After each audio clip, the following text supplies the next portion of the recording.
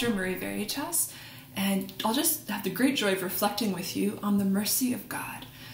So let's start with a prayer. The Father, the Son, the Holy Spirit. Come, Holy Spirit. Come, Lord Jesus. Lord Jesus, we thank you, we bless you for your goodness to us, for choosing us, for choosing to die out of love for us. And we ask you right now, Lord, to fill us with your Spirit, that we might know ourselves deeply to be loved, and that we might know your mercy in a powerful way. We ask this in your name and through the intercession of our Blessed Mother Mary, as we pray, Hail Mary, full of grace, the Lord is with thee. Blessed art thou among women, and blessed is the fruit of thy womb, Jesus. Holy Mary, Mother of God, pray for us sinners, now and at the hour of our death. Amen. Our Lady of Sorrows, pray for us. The Father, Son, Holy Spirit. Amen. So growing up, us kids, we worked on Good Friday, so things like cleaning our rooms and tidying the house, taking out the trash, that kind of thing. But Mom said that because Jesus worked so hard for us, it was right to work hard for him on that day. And so I had never actually heard about the 7 last words until I entered the convent. And I remember sitting in the big kind of empty church, bare, very solemn, the empty tabernacle, which is typical of Good Friday, and hearing the priest speak on the 7 last words of Jesus so beautifully, so powerfully. And yeah, I was just thinking, like, it's right, it's right that we do this. Mom was right, the sisters were right, the church is right. There's something right about entering into the labor of Jesus on Good Friday, entering right into his heart on the day when the world was turned upside down by love. So I think wherever you are this Good Friday, wherever you are in life, to know that Jesus is laboring for your heart. And he desires to speak his word to you, his word of love. Because, in fact, each of the words from the cross are for you. And as so many of the gospel figures encountered Jesus in life and beheld him on the cross, as we'll be meditating on today, we too are called to encounter him now, in all the messiness and reality of life, to encounter his merciful love. And we know, right? Like, life is messy. Like, we're sinners. We know that. Sin, we know the feeling of sin. Sin distorts us. It lies about who we are. In sin, we settle for less, right? Because we're afraid of emptiness. It's sort of like this cheap satisfaction. We know it in our bones. We know the sting of lying to ourselves. But mercy, the mercy of Jesus on the cross fights for us. Mercy is not just a passive response, sort of a defense against sin. Mercy is on the offensive. Mercy is an active choosing. And Saint Therese actually talks about this. She shares the story of, or the image of, a son of a doctor who's walking along the way and falls and hurts his leg, and his father, the doctor, comes and runs to him and binds his leg and heals him. And how that's an image of the mercy of God. But then she gives another deeper image. She says, the mercy of God is also like this, that the father, even before the son sets out on his journey, goes and scopes out the road and sees a dangerous rock that could cause his son to stumble, and goes ahead of his son and removes the rock, so that the son never even falls. And he doesn't even know. But that too is the mercy of God, right? St. Therese would say, he's forgiven me not just much, but everything, without waiting for me to love him much, as St. Mary Magdalene did. God has made me understand how he has loved me with an ineffable love and forethought, so that my love may know no bounds. Mercy seeks us out. Every breath we take, really, is a result of the mercy of God. We live by his mercy. Everything in our lives is a result of his mercy. And the emptiness of, I think, we're so often afraid of, right, is actually meant to be a space to receive the mercy of God. And mercy, it's like it's amazing. His mercy takes what is broken, takes what is empty, and makes it new, bringing a greater good out of it than if it hadn't broken at all. And this actually reminds me of one of my favorite stories of Peter Cropper. And he was a famous British violinist. And he had one day this incredible opportunity from the Royal Academy of Music as a special honor for his achievements to play this very special, valuable 258-year-old Stradivarius violin, one of the most valuable in the world, and to play at this very prestigious Finland concert. And so Peter, of course, accepted. And so on the day of the concert, the anticipation was super high. And as Peter was walking onto stage carrying the violin, he fell. And he fell right on top of the violin. And it totally broke. The neck snapped off and the body of the violin was completely cracked.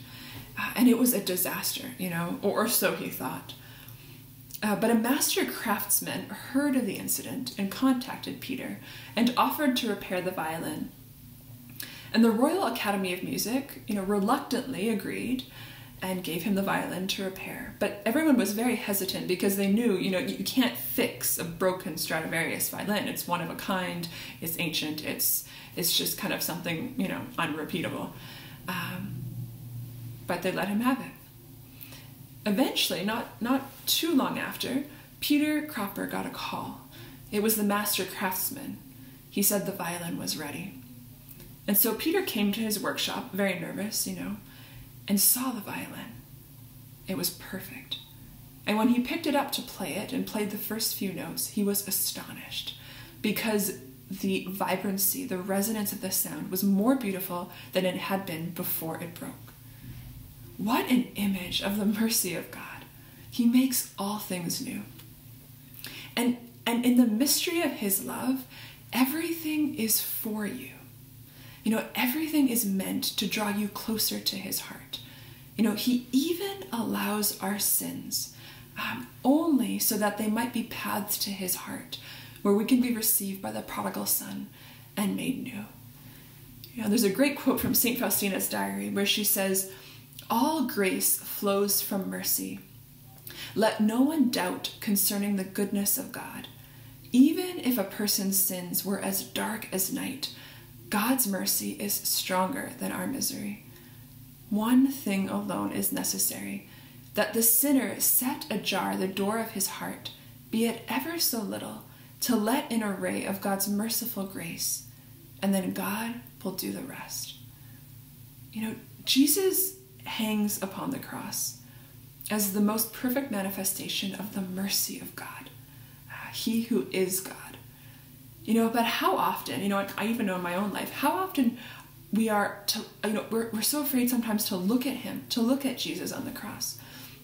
Because first we have to acknowledge crucifixion was a terrible thing, really, really awful. And the crucifixion of God is something the most awful, right? It's the most awful thing.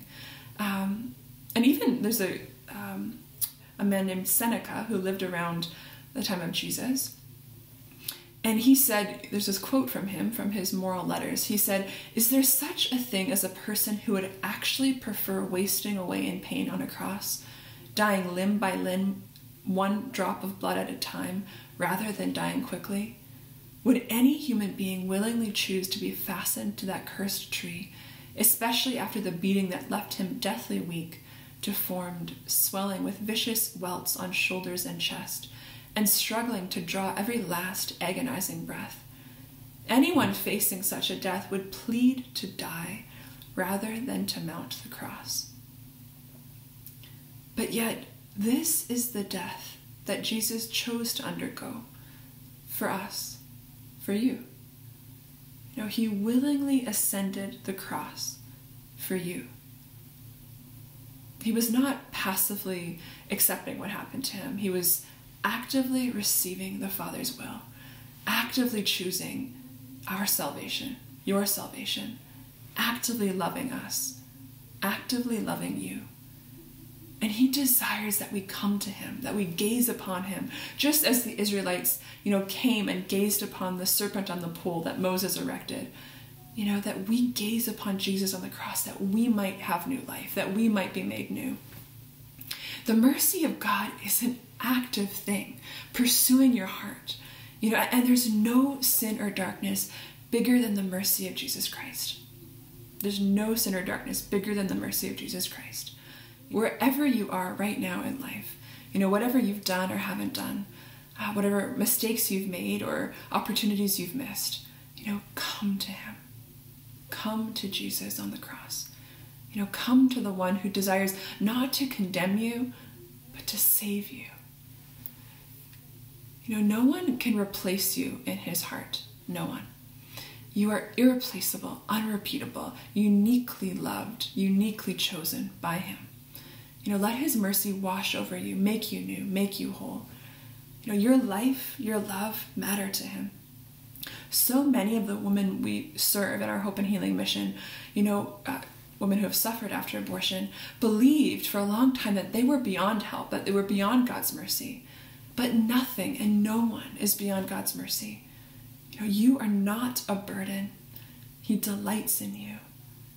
Be not afraid to come to him. Give him permission. So let's just close with a prayer together. The Father, the Son, the Holy Spirit. Jesus, I give you permission to enter my life. I come to you at the foot of the cross, and I surrender to you my heart with all its sins, wounds, and burdens. Lord, have mercy on me. Jesus, I trust in you. For the Father, the Son, the Holy Spirit. Amen. God bless you. Know of our prayers for you. Amen.